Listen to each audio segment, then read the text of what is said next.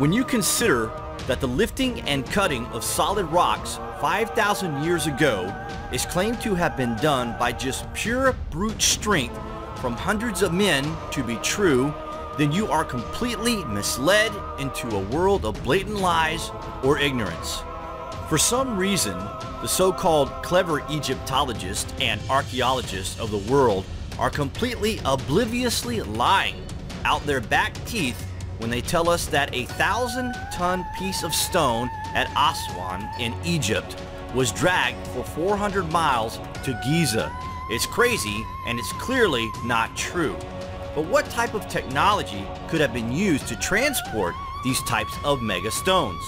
This is something that we have pondered over for years, and though we may never arrive at the truth within our lifetimes, we can at least consider that a type of high technology was used to transport these mega stones. This brings us to Miami in Florida. Throughout history, no one has really had any logical explanation of how the pyramids were built other than it was done by thousands of slaves over a 20-year period 5,000 years ago. That is utter nonsense. One man knew these secrets. His name was Leedskalnin, and though he could be easily dismissed as being some madman with a claim for a brief piece of fame, it is simply not the case, and we're going to tell you why. Just wait till you hear this.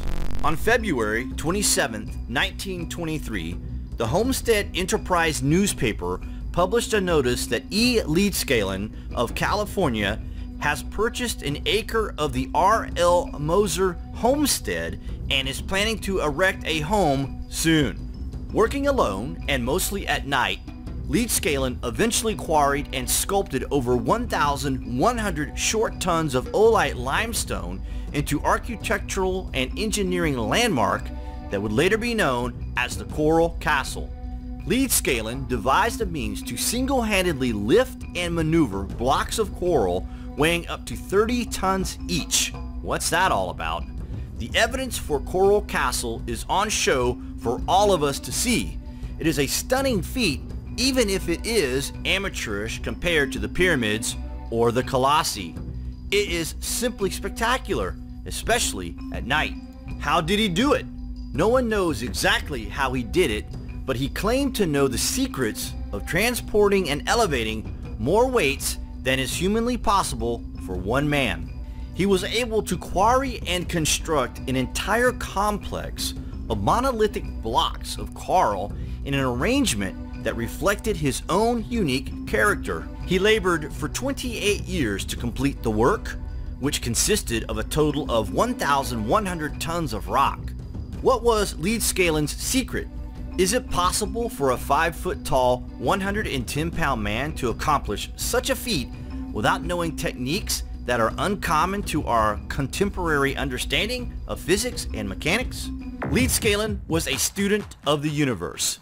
Within his castle walls, built of coral blocks weighing approximately 15 tons each, he had a 22-ton obelisk, a 22-ton moon block, a 23-ton Jupiter block, a Saturn block, a 9-ton gate, a rocking chair that weighed 3 tons, and numerous puzzles. A huge 30-ton block, which he considered to be his major achievement, he crowned with a gable-shaped rock. These personal accomplishments have astounded and surprised many engineers and technologists who compare them with those achieved by workers handling similar weights in industry today. For his miracles of construction engineering, Leedskalnin received attention not only from engineers and technologists, but from the U.S. government, who paid him a visit hoping to be enlightened. Leedskalnin received them gracefully, and they left none the wiser. When questioned about how he moved the blocks of coral, Ed would only reply that he understood the laws of weight and leverage well. On the ground level of the building where Leedskalnin resided, sometimes called the Tower, he constructed a room to house his tools. Within this room, there is a mysterious flywheel which is constructed of concrete and magnets with a cloverleaf shape at the center. When holding a compass next to the wheel as it rotates, the compass also spins, indicating each U-shaped magnet was set opposite in polarity. Next to the wheel, there is a metal pole which enters the ground. There are many clues in the layout of Coral Castle itself, which indicate there must have been a celestial importance. The position of the Earth within the solar system almost seemed essential to Leedskalnin. The Polaris telescope, which is said to be 25 feet in height and weighing 20 tons, can be used to determine the location of the Earth in its orbit according to the position of the Polaris star within crosshairs. In order to observe Polaris, you would have to peer through a hole which is drilled through a block at about eye level. When looking through the hole, it aligns with a large hole at the top of a 25-foot block of limestone. The amount of the effort put into this elaborate device should indicate its importance. There are a couple of credible accounts of adults witnessing strange occurrences as Ed worked. The man whom Ed hired to move the stones with his truck stated that he had forgotten his lunchbox one morning and went back to the castle to get it. He had only been gone for half an hour, and when he arrived, Ed already had several of the monolithic stones stacked on the rails of the trailer like cordwood. He never saw how Ed loaded them, just that Ed had no heavy machinery that should have been necessary to manipulate such heavy stones. Researchers have speculated that Ed learned the secret of levitation, and one theory in particular caught the imagination of many. The planetary grid hypothesis postulates that the Earth is covered by an invisible web of energy which is concentrated at points of telluric power, the convergences of which create unusual phenomena. These telluric grid dynamics played a vital role in the construction of the castle. There exists an all-encompassing global grid with direct harmonic relationship to the speed of light, gravity, magnetics, and Earth mass. All major changes of the physical state are brought about by harmonic interactions of these manifestations. The controlled manipulation of these forces would make it possible to instantaneously move mass from one point to another in space-time. He understood the critical nature of identifying the most energetic location to erect his massive castle, and seemed to have known the secrets of anti-gravity and its relation to cosmic events. Ed proceeded to develop a means of leverage power generated from the geomagnetic grid, and produced a system to generate anti-gravity waves. Ed Leedskalnin knew exactly what he was doing when he created his fantastic castle. In 1951, Ed took his secrets to the grave. The mystery of Coral Castle was never revealed. Rumor persists that a plaque was found in Ed's bedroom that read, "The secret to the universe is 7129-6105-195, a sequence of prime meridian numbers." We know this sounds crazy, guys, but it might be crazy enough to be true. What do you guys think of the secrets in the construction of Coral Castle? Comments below. Thanks for watching. With no modern machinery and with no help, he somehow hand-carved and lifted every single block, a total of 3 million pounds. Trying to catch him at work, the neighbors took to spying.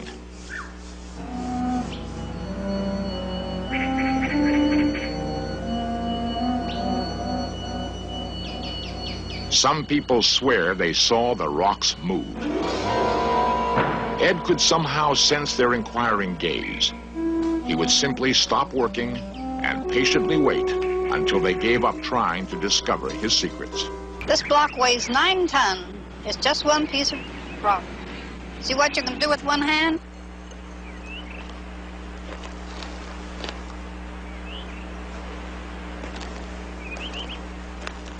He'd say this is because of the stars and the moon, and he would go on and he would show us his electrical machine. Now he made electricity, And he would jump in his bathtub and show how the water would come to certain levels and how he heated it with the sun. And he'd always divert your question. As I say, a very gentle, kind person. He was, of course, highly intelligent. Many people thought he was a little cracked because he was smarter, I think, than they were, probably. His whole life and whole being was very frugal. Just sustained himself, I think, more or less. And some nights we'd come in the moonlight and sit and walk around in his park. And he would come out and tell us his story if he had a small audience. And he would go along in a very normal sort of a voice, and then we'd ask him why he did it. And they'd say, oh, well, someday my sweet 16 is coming, and he'd look up in the stars, and he would get very ethereal in his voice, and he just loved talking about his sweet 16. And he always spoke of her as sweet 16. She never grew any older. It's kind of nice. We asked the men at a rock quarry to try an experiment, to cut and lift a giant block of oolite. With diamond-tipped power saws, the cutting alone took several hours. The only way to break the block free, brute force.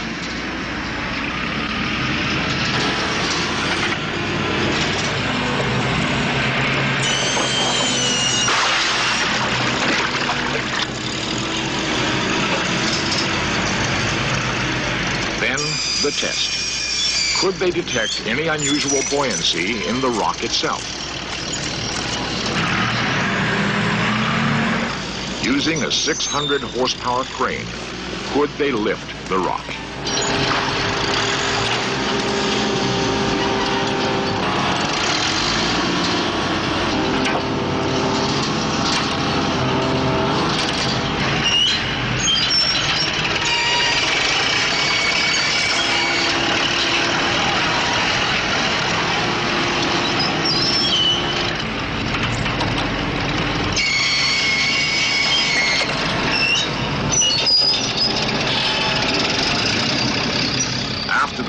Almost tipped over, they managed to drag the block a few yards. What modern equipment would it take to duplicate Coral Castle? It couldn't be done. Charles Valois comments. Not with the modern equipment. I wouldn't cut more than 4 foot long and 32 inches wide and 7 or 8 foot long. That's the most I'll cut. And you see the struggle I have getting it out with that machine. This is the only known photo of Ed apparently working. Although he seems to be breaking the block free with wedges, a close look reveals that the block is already cut free, with a cable underneath. Engineers have been puzzled by this photo. He's moved stones up to, coral blocks up to 25 tons. And he'd put them up overnight just on his own. After he died, I checked some of the instruments he was using, and they're very, very primitive. Chisels and hammers and ropes and pulleys and things. Nobody can understand, even today, now how he done this. I found when I applied the harmonic mathematical basis to his position on the Earth's surface geometrically, that the same harmonic values popped up on the area where he was.